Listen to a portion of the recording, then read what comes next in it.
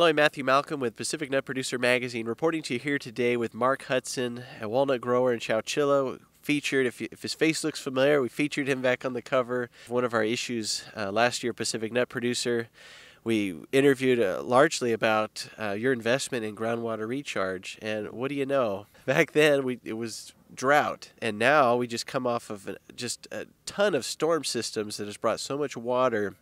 And so you were just building your recharge basin, and now you've been able to utilize it. So tell us a little bit about your success over the last couple months, but also some of the challenges that you've had, because there's a lot of farmers out there that are interested in recharge now and seeing what we can do to capture some of the stormwater before it all, runs off, right? I love what the point you made too, in that we're essentially restoring the floodplains in the Central Valley that were here before, but doing it in a more controlled fashion. Correct. Yeah, that's what gave us our groundwater in the first place, was the amount of snow melts coming down.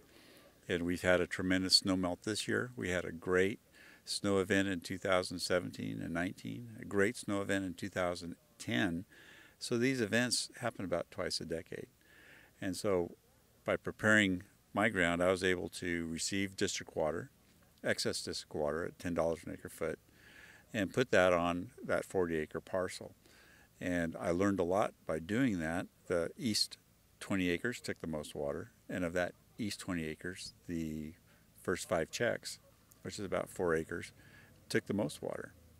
And so just by getting started and putting my toe into the water and trying it, I learned quite a bit. And I was able to do that because I pulled the trees out, and that gave me that blank canvas to work with. And it's difficult to put your water down maybe a tree row like this one, because maybe it's not leveled, maybe the borders aren't very good, maybe there's no flood valves. But when you take the trees out, you can do the flood system, you can do the leveling, you can, in my case, there was barley I put in there, I could do the checks.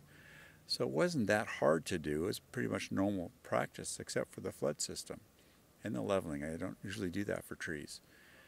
I was able to get a grant from the NRCS to help pay for the pipeline and help pay for the leveling. But I'm still out quite a bit of money, but I've learned a lot.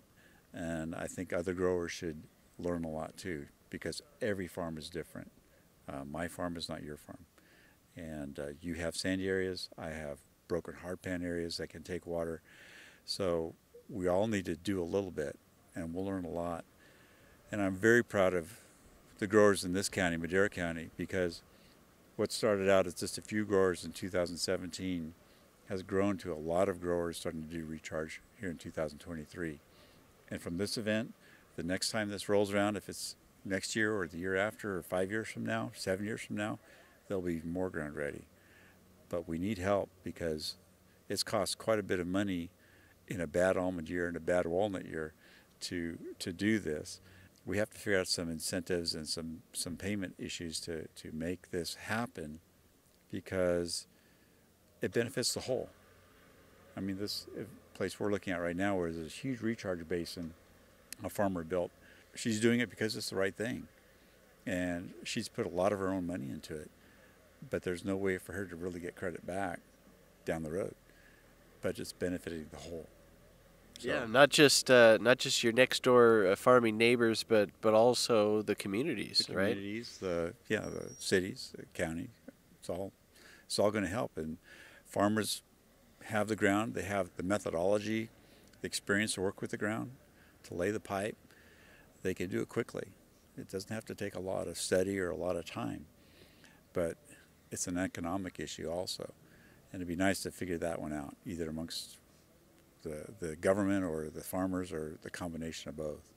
Yeah, so basically your ask to government agencies would be, thank you for the funding that you've received, but we need more, because this program, recharging water, the groundwater supply, is something that's worth investing in. And you need support for that, right? It's so important, because by recharging, we'll improve the water quality. If you're worried about nitrates, it'll lower the nitrates. It'll lessen the pumping cost, because we're pumping from a shallow aquifer, so the greenhouse gases are less. These areas that we have, like mine, that I'm probably going to leave as recharge, will eventually turn into habitat. just because I'm not going to use it for anything else. But right now, what we need from the federal government, just let us work on recharge. Don't add on different things like habitat, cover crop, whatever it might be. But let us just concentrate on recharge. The NRCS has a great program, and I'm really thankful for them. We'd like to have more help with removing those trees, because when you spend that much money removing trees, you need to find some business way to get that back. And usually we plant more trees. But if we want to pull back and make recharge not areas, plant trees right away, if we want to slow down or not plant trees, we do need some incentive. It's a terrible year for farming, but we really appreciate the water, and we really appreciate agencies like the NRCS that are easy to work with and not a whole lot of layers. But it has been expensive personally, sure.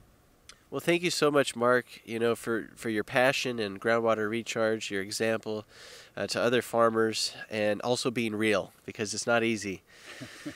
That's what farming is. So we're not just farming crops anymore, we're farming water as well. Yeah. So thank you so much for taking the time. Read more about it in Pacific Nut Producer Magazine. I'm Matthew Malcolm, CaliforniaAgNet.com.